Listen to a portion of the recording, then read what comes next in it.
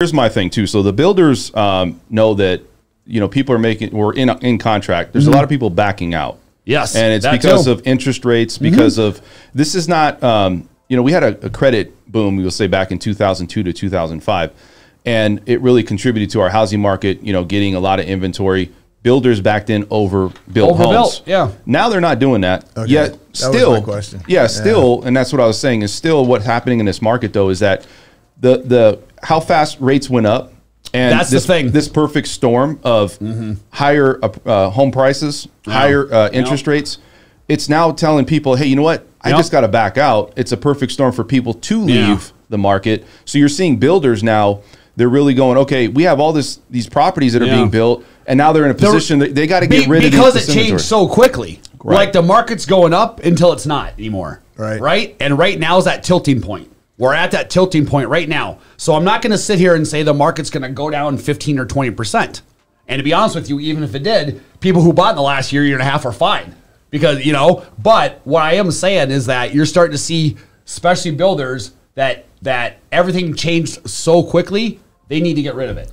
Well, no matter what the market is, there's always going to be buyers. Yep, always. absolutely. It's just it may be less, it may be farther and few between, but there's always, whether it's at the very top or the very bottom, what I've noticed is someone's always going to buy a house. If they want to buy it, they're going to buy it. And you know, most of the time, it's a higher end houses. It doesn't affect the higher end people anyway. So it's all about who's able to see these homes that are available.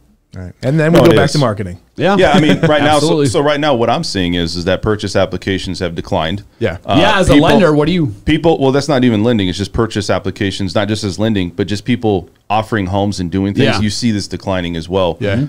Over across the board. Now, I just see that the economy is taking a step back, or people in the market are taking a step back. That doesn't mean they're not going to buy. They just need to see this thing. Yeah. Okay. Is this rates going to start to come down again?